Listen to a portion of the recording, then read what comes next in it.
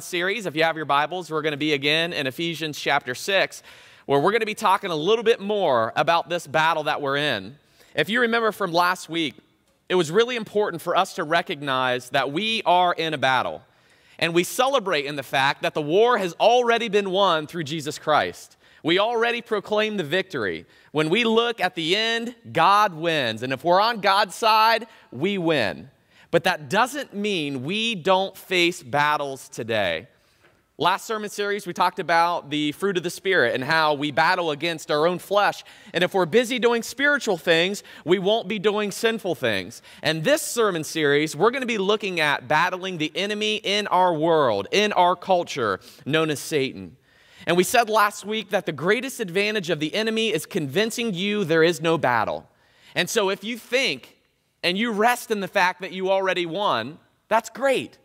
But if you've been deceived thinking you're not in a battle today, have your eyes opened. Be ready and willing to engage in battle. We also talked about the fact that the greatest tactic of the enemy is to convince you he doesn't exist. It's a conspiracy theory. There really is no Satan in the world. He really has nothing against you. But if he does exist, he's nothing more than a little long-tailed, red-headed, horned man who hops around and he dresses up at Halloween to try to scare children. He's really not an adversary. He's really not an enemy. And that's a lie. And it was quiet last week. I don't know if you remember. I mean, you could hear a pin drop. Because if you know a little bit about me, I'm more of a playful, laughing type of person. I like to joke. But this kind of stuff, it's serious. And it's real. And I'm going to share some things with you this morning that are not meant to scare you. They're meant to expose the reality of the darkness of sin and the influence that Satan has in this world. And so if you'll read along with me in Ephesians 6 again, we're going to read the same scripture that we read last week. Paul says in Ephesians 6, finally, be strong in the Lord and in the strength of his might. Put on the full armor of God so that you will be able to stand firm against the schemes of the devil. For our struggle is not against flesh and blood, but against rulers, against powers, against the world forces of this darkness, against the spiritual forces of wickedness in the heavenly places. As I said in Christ, we've already won the war, but that does not mean that we are not in a battle for truth, wrestling against sins of the flesh. We are certainly facing an enemy in our culture. I think one of the biggest challenges that we walk up against when we deal with wrestling against these satanic powers is that we often view victims of the enemy as the enemy. Does that ever happen to you? You view the person at work, the person in your family, the person from another church, the person from another religion as the enemy themselves. But more often than not, when I engage with people more often than not are victims of the enemy. They've believed the lie. They've fallen captive to the schemes of Satan. They've fallen into the trap. And when you approach this battle, if you view everyone as the enemy, you're not going to win. We got to go to the source. We got to cut the head off the snake, in other words. This battle is real, but it is against a principality and a power. Last week we talked about the terms of the battleground. Do you remember what they were? False doctrine. Ultimately, false doctrine leads to unholy living. It's conceited, it's ignorant, and ultimately it is unholy. When we believe things that are false, we fall prey to the devil and his schemes. And we talked about this simple statement, right? There is no such thing as truth. And if you've wrestled in apologetics at all, what's the response to that? Well, is that true? And so we can't fall captive to this bad philosophy and to false doctrine that really does captivate our mind and our heart. We also talked about materialism, viewing the things in this life, the materials that we have, as the most important thing. And when we value materialism, things above people, we lose. We talked about greed. Wanting more and more of something. It could be money, it could be sex, it could be power, influence, social media likes, just this unnatural desire to have more and this unnatural sadness when you lose out. In fact, if you wrestle with greed, you will find yourself mourning at the success of other people in your life or even on social media. You'll mourn because you don't have it. We talked about sexual sin. We talked about the fact that sexual sin is going outside of the boundaries that God has put in place. And when we fall captive to sexual sin, God has a stronghold in our life. We talked about satanic influence. If you remember, the church at Ephesus, they worship the goddess Diana. It's really a false god. It's a demon. And the way that they would worship her is through prostitution and temple sacrifice. There were a lot of religions dating all the way back to ancient Israel where they would worship through sex and child sacrifice. It's horrific. And do you think that's changed today? No, it hasn't. Unfortunately, it hasn't. It's truly horrific. Do you believe that the battle is real? Do you believe that you are fighting against Satan and that Satan is real? You know, this last week, news broke about Jeffrey Epstein. He is a multi-billion-dollar hedge fund manager who was a serial pedophile. And he was arrested in New York for crimes against children and human trafficking. There's a picture I have up on the screen for you. He has an island in the Virgin Islands. It's called Epstein Island. The local people call it Pedophile Island. And what do you do at a temple? You worship through sacrifice. Jeffrey Epstein is known to be connected with some of the most powerful, elite politicians and businessmen in the world. This stuff is real. On this island sits a Luciferian temple, and it's believed that there is a large underground chamber of rooms and staircases beneath the base. What are temples used for?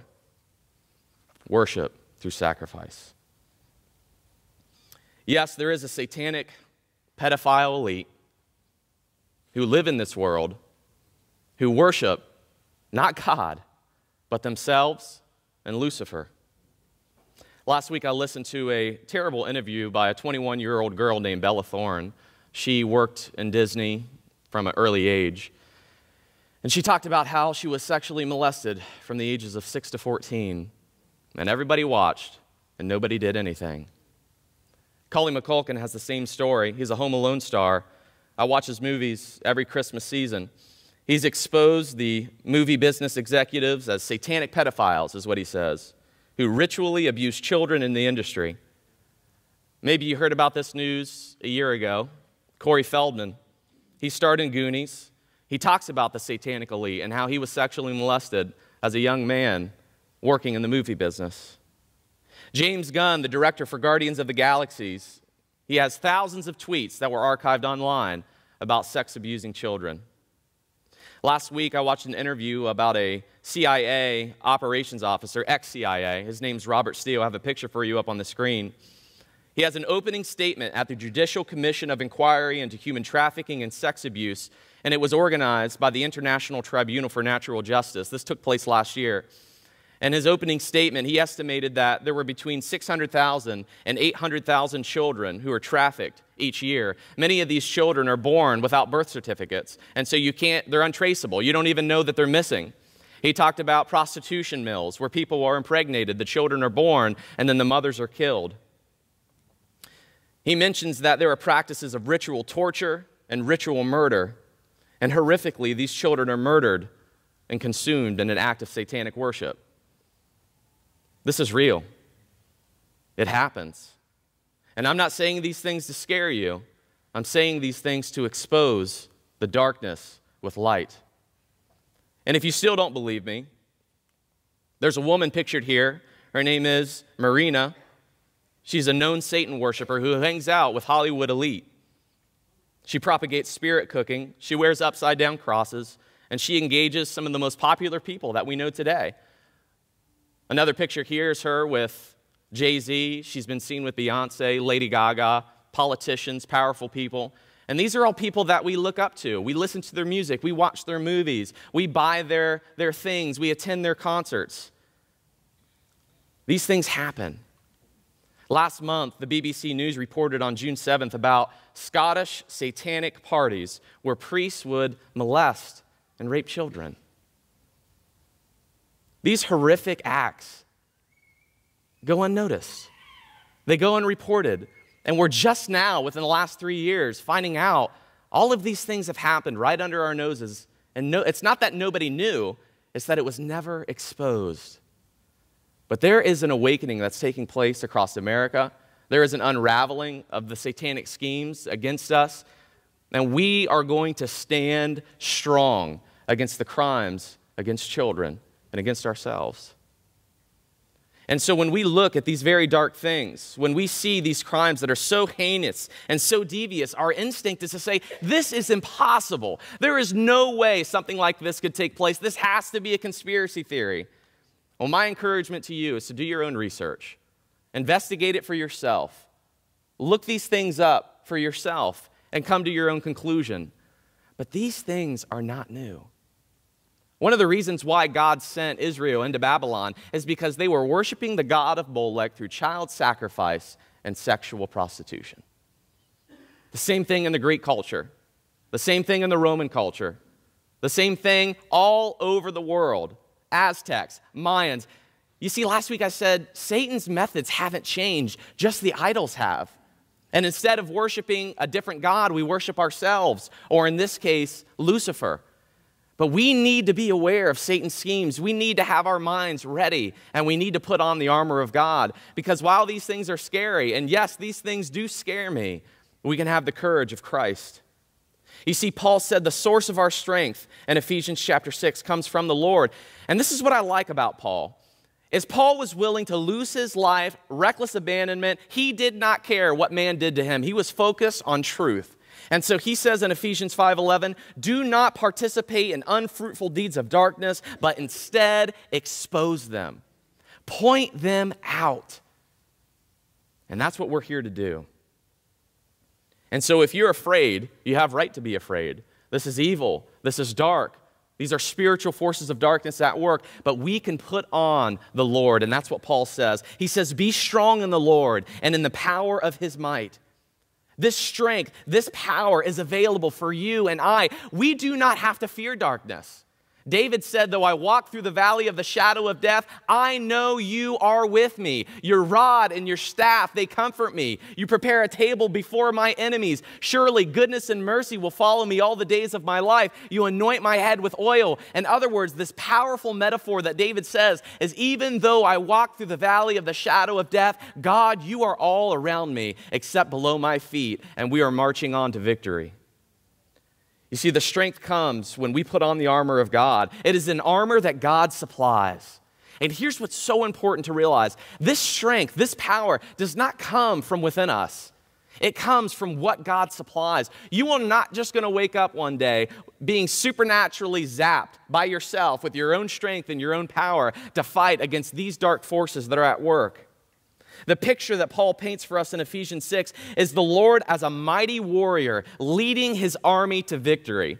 You know, when I taught in the children's classes as a youth minister, we would sing this song, I'm in the Lord's army, and all the kids would go, yes, sir, and they would march around the room because we are in this thing together. You are not a gladiator alone in an arena. You are not separated on an island by yourself. We are fighting this battle together. We are defeating the strongholds of Satan together. And one of the ways that Satan schemes against you is through isolation. Nobody cares about you.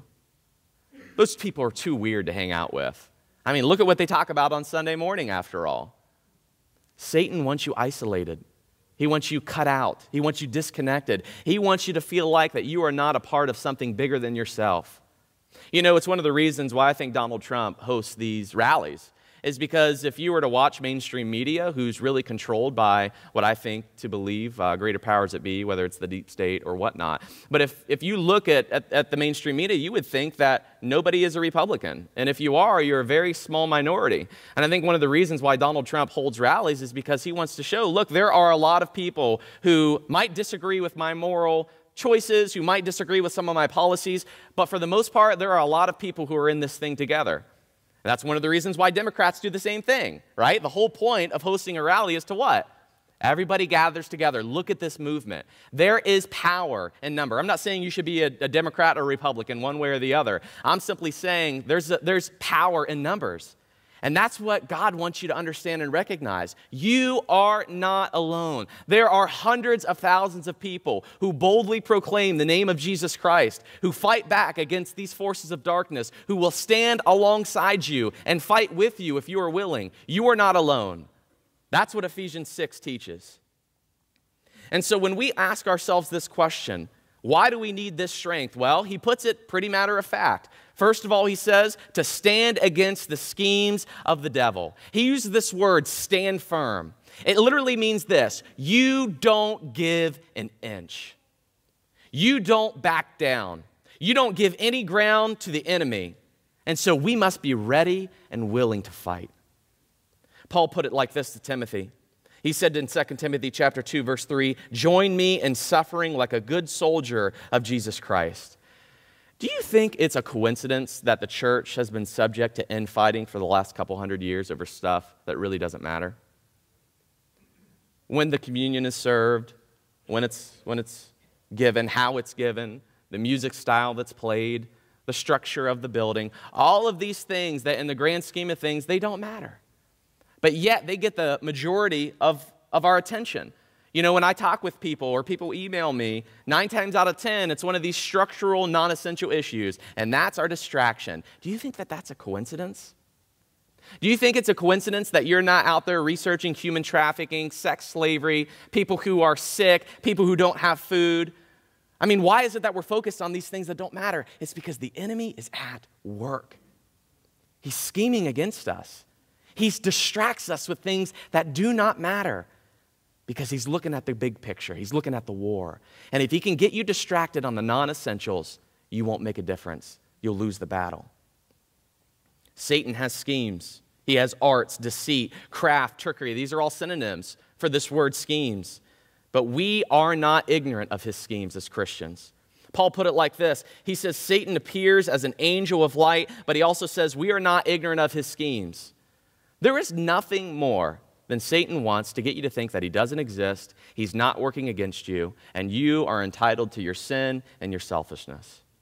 There's nothing more than he wants. If he can get you focused on infighting in the church rather than out there making a difference, he wins the battle. When Paul talked about this fact that he's not ignorant of Satan's schemes, he's literally saying, I am extending forgiveness to the people who harmed me because I know that Satan is at work. He wants nothing more than for us to hold on to our bitterness and our anger and our maliciousness and to hurt people around us. That's what he wants. But Paul says, we're not ignorant. And I've forgiven. And I moved on. And I preached the gospel. And I'm not going to be distracted. You know, some of Satan's schemes, as we've talked about, they involve false doctrine. They involve enticing people to the desires of their flesh. They involve bringing persecution on the church. I mean, you want to talk about standing up for Jesus at your work or your school or amongst your peers and your friends. You believe in God. You believe in Jesus. You believe in truth and morality. And you think that that persecution hasn't been timed perfectly. There are schemes that are at work against you to discourage you, to make you fearful and afraid. Why do we need this armor? To stand against the schemes of the devil. Number 2, to wrestle against spiritual hosts of wickedness. This word wrestle means to struggle. It's a wrestling match. It's a literal fight. This word is used of close hand-to-hand combat. Now, I made the big mistake at the last church of starting a boxing club for me and the youth group. Approval by the elders, okay? But I could not wait. Man, I had some kids in my youth group that I just really wanted to lay out. Isn't this awful? They joined in. Everybody had to agree and you had to sign, but we did the smart decision of fighting on a concrete slab. So our brains were really engaged in this moment, okay? I'm 21 years old. Well, I decided to co-sponsor it. Another guy was really excited about it. His name was Carter, and he was a former convict, a big burly guy who worked in construction. He would participate in some of these tough man competitions, and so I made the grand mistake of deciding to box Carter Fox. So what goes around comes around, in other words. He hit me so hard on this side of my head, I thought he hit me on this side of my head. That's how bad it was. But you know what? I developed this tactic. So we basically had no rules, okay? So what I would do is we would just break when everybody needed a break. So you know what I would do? I'd throw a bunch of punches, then I was like, man, I need a break. And then I'd throw a bunch of punches, then I'd say, I need a break. And I did this about 4 times, and finally he called me out on it. He's like, this is ridiculous, man. You can't take a break after you hit me. It took like 40 seconds of boxing, and I was ready to throw up. That's how out of shape I was, and that's how tough boxing is. When you wrestle, for those of you who have been wrestlers, it's about 20 seconds of wrestling, and I'm sick to my stomach. I mean, wrestling is absolutely exhausting. You are constantly engaged the entire time. And if you want to win, You've got to get trained for it. You've got to get ready. Now apply that to your spiritual battle. We are in hand-to-hand combat with spiritual forces of darkness, with satanic powers. How long are you going to be able to stand up and box? How long are you going to be able to wrestle before you give way, before you get sick and worn out and tired? This is the real deal. God gives us tools to fight back. And that starts with the Lord's power through the armor of God. Paul put it like this in 2 Corinthians chapter 10. He says, "For though we walk in the flesh, we do not war according to the flesh. For the weapons of our warfare are not of flesh, but are divinely powerful for the destruction of a fortress. We are destroying speculations and every lofty thing raised up against the knowledge of God, and we are taking every thought captive to the obedience of Christ." In other words, Paul says, we are in a battle of ideas. We are battling for truth. We are battling for doctrine. We are battling for morality. We are at war with philosophies, and we're fighting back. And the kind of war you're in determines the kind of weapons that you use. And so my question to you is, are you making the decision to put on the armor of God not once, but every single day? Are your eyes open to the bigger picture? Do you see the war and the battle plans that have been laid out against you? Do you recognize your enemy is at work scheming against you to pit you against your spouse and your children, to get you to hate your job, to make you in love with social media and apathy, to where you are so exhausted at your free time you can't do anything but self-manage your sleep? That is the war that we're in. Or maybe you're just too entertained. You're too into your entertainment and your hobbies to do anything real, to stand up and fight back. You know, not only Satan we battle against, but he says we battle against principalities and powers and rulers of darkness. These are angelic, demonic hosts who serve the devil. Yes, demons are real. Yes, demon possession happens. And yes, the enemy has changed his schemes. And so now what do people say? Well, of course demon possession doesn't work or isn't real. Now we know it's mental health. If you were Satan and you knew and watched scientific development over the years and you knew the conclusion was going to be reached that mental health was real, what better way to categorize demon possession as nothing more than mental health? Wouldn't you change your battle plans? Wouldn't you pull away from demonic possession in areas where scientific exposure and knowledge has really increased and gained, and focus on third world countries? I have seen demon possession myself. I have witnessed it on my mission trips to the Dominican Republic. It is real, and it is evil.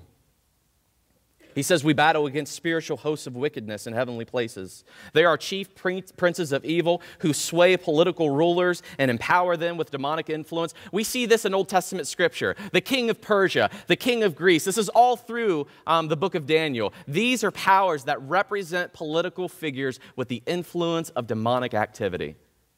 It is real. And you can best believe there are political powers today that we're fighting against, that worship evil and pain and suffering, that seek control. And you know what? You know what their end game is? It's not money. It's not influence. It's not power control. It's exposure. The reality that you don't know what really goes on, you don't see what really takes place. That's what they fear the most. And so we get smoke screens. We get lies and deception. You know what the Bible calls Satan, Jesus specifically in John chapter 8, verse 44? The father of lies. This is his work. This is his art. Mass deception. The number one plan of the devil is to thwart the plan of God, to get you to be unsaved. There are certainly demonic forces at play.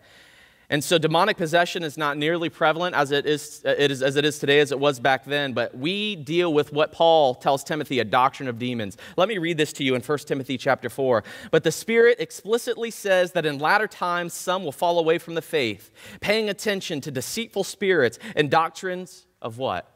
Demons. By means of the hypocrisy of liars, they have seared in their own conscience as with a branding iron. In other words, these people teach and preach something so much, they believe the lie themselves. And they have seared their moral conscience to such a great degree that heinous acts of evil are no big deal to them anymore. Here are a few examples of what they would eventually do. Men who forbid marriage and advocate abstaining from foods which God has created to be gratefully shared in by those who believe and know the truth. You want to look at other religions, other Christian denominations, other cults. Look at the foods they abstain. Look at the marriages they abstain from. Certain people that are in the laity aren't allowed to marry. Do you think that's by coincidence? This is a prophecy. Paul says this is coming down the pipe. They're going to refrain from marrying people, and they're going to refrain certain foods. It's true. And we may not fully understand how the rulers of darkness operate, but we can see that we need God's strength. We need his armor so that we can stand against the satanic power. And so here's what Paul says in verse 14. He says, put on the whole armor of God. Not just the helmet, not just the breastplate, not just the boots, not just the waistband. You got to put the whole thing on because he's watching and he's scheming. And if he can get everything right but truth, he wins. If he can get you everything right but the gospel, the feet of the gospel, he wins. And so we've got to put on the whole armor of God. First of all, he says this, put on truth. He says it serves like a belt. Now, I've got a belt on this morning. This isn't what Paul's probably talking about. He's not talking about this piece of material that would go on and wrap everything in. What he's talking about is more kind of like this inner waistband that would keep everything tight and it would protect the vital organs. That's what he's talking about. It is the undergarment of everything else. Everything else is built off of this. And so what do we do as, when we come to church, right? 9 times out of the 10, I've got an undergarment shirt. Keeps everything nice and tight. So I'm not all flabby and flabby around here. You know what I mean? We do this. We keep everything nice and tight. Our pants, our underwear, our socks, everything is nice and tight. It's so uncomfortable wearing socks or wearing shoes without socks, okay? The only people who are allowed to do that are ones who wear sandals. That's what's appropriate. But that's what we do. That's what Paul's talking about is this undergarment, all right? I'm not trying to be lewd or weird. I'm just saying this is what Paul's talking about, and here's why. There's a point. This leather apron worn beneath the armor, it would be the foundation for the entire outfit. And what does he call this undergarment? Truth. Truth. Truth is real. Do you believe that truth exists? Is there such thing as an absolute truth? Is there right and is there wrong? Is there God's way and then there's not God's way? Do you believe in truth? It is essential for the armor of God. It is the foundation of who we are. Let me drop a truth bomb for you. 9 times out of 10, I don't get political, but I do stand up and I do speak out for things that I think are right and things that I think are wrong based off of the Bible, okay? And so whether you vote Democrat or Republican, independent, libertarian, whatever it is, I'm not talking about politics this morning. I'm talking about truth. And so do you know why the Born Alive bill, which basically is a bill that's meant to save children who are born alive from a botched abortion, do you know why it's been rejected 70 times on the House floor? Ask yourself that question. Have your eyes open. Look and see what's really going on. Why would they deny this? What is the answer that they're given? And then what's the real answer?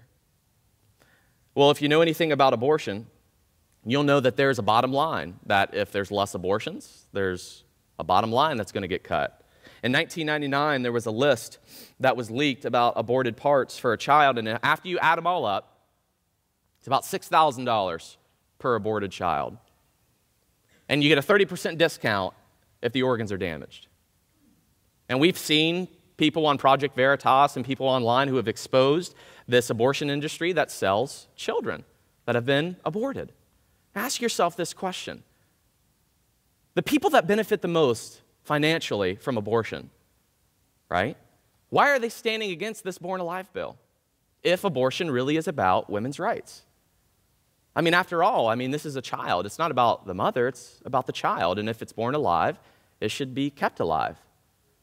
But you've got this belief, this idea, like the governor of Virginia, who says if a child is born alive, we discuss it with the mother, and then we would consider our options, as if there's any other option than to save the child's life. Now, on average, there's 56 million abortions a year. Times $6,000 bare minimum, prices have increased, and you get more money if the child is intact and later on in the pregnancy, late-term abortions. Look at it yourself. Do you really think that's about women's rights? Or it is about the multi-billion-dollar organization we know as Planned Parenthood. and then follow the money. That's what the crime investigators always say, follow the money. Who benefits from Planned Parenthood? Where does their money go? Who do they donate to? The reality is, we are not exposed to the truth because Satan is the father of lies, and he gives us smoke screens about what is true. Or consider, open borders. I mean, I know this is a political issue. I think these people need to be helped. They need to be taken care of. They need to be provided for. And it probably should come from our own charitable responsibility and not requiring everyone to chip in if they don't want to. Look, if you want to send money to people to care for them, do that. Don't just say, well, the government should do it. That's socialism. That's communism, and it never works. But ask yourself this question. How in 2008 did open borders become one of the leading policies in which an election was won off of? Close our borders, secure our country. But now you would think that open borders are something that we should approve and we should welcome and we should support. The question is why? What's the surface level answer? And then what's the real answer that benefits and is underneath that? Do you know that in the sanctuary cities, they give illegal aliens license? They count them in the population. And when you count them in the population, that goes to the Electoral College, determining how many votes go to a specific state. And when you give somebody a license, you give them the ability to cast a vote. And so if you win a state that has more Electoral College votes, and you've got more people voting for your party, who does it benefit and why? It is absolutely true. The open border policy has been one of the leading causes of human trafficking in our area. Who are people that are benefiting at this? It is absolutely true that almost 30 cases of people bringing their children across the border are from people who do not belong to themselves as parents or as children. It's not even their kids. I'm not asking you to go on one side or the other. I'm not asking you to vote one way or the other. Here's what I'm asking you to do. Open your eyes to the schemes of the devil and look at who's at work here. Look at who's at work and put on the armor of God. And so he says, start with truth. Jesus says this in John chapter 8, verse 31. So Jesus was saying to those Jews who had believed him, if you continue in my word, then you are truly disciples of mine, and you will know the truth, and the truth will make you free. I don't know all there is to know about our world and about the schemes of Satan and what goes on. And I know a lot of people are suffering because of it. But there's one thing that I know that I'm responsible for. That's to put on the waistband of truth. You and I are responsible for seeking out truth. Not about political affiliation, not about who's in your corner and who's not. What is true and what is right?